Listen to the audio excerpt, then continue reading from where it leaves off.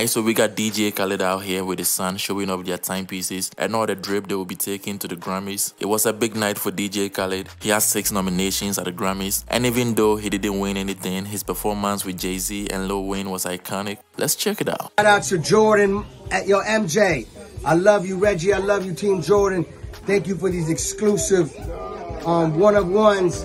Well, you know, it's one-of-ones, but you know I got a few in the tuck. You know what I'm saying? You know, we got the get that tongue. Get that tongue. Now show my son too. Show my son. Show me a watch.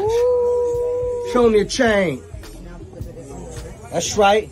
Now show him your sneakers. What they want, man. Now show him that. What, how you say, Roberto Cavalli? Show him that. Hey.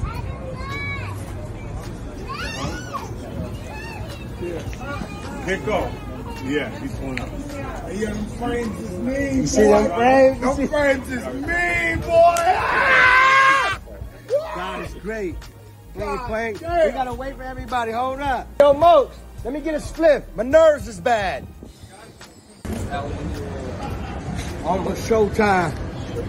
I know you see me in the first black suit. I changed into another black suit. You know what I'm saying? Get the shoes too, Jamie. It's almost showtime. And it's gonna be a historic performance.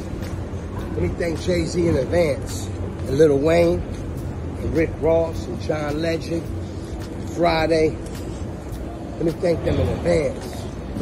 Let me thank Recording Academy for giving me this opportunity to perform one of my biggest records so my fans can see it.